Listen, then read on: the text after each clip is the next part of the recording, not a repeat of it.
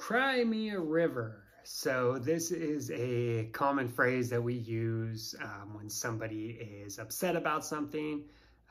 We'll say, cry me a river. It's like when we're not really empathetic or we're not feeling bad about what they are upset about, we might say, oh, cry me a river.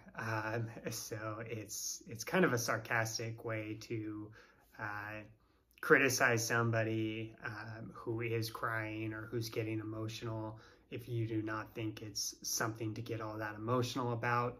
Probably the best example I can think of is like a couple fighting, like two people in a relationship fighting over something, and one of them says to the other one who is upset about something, oh, cry me a river. Like, oh, you really made me feel uncomfortable at this party we went to together.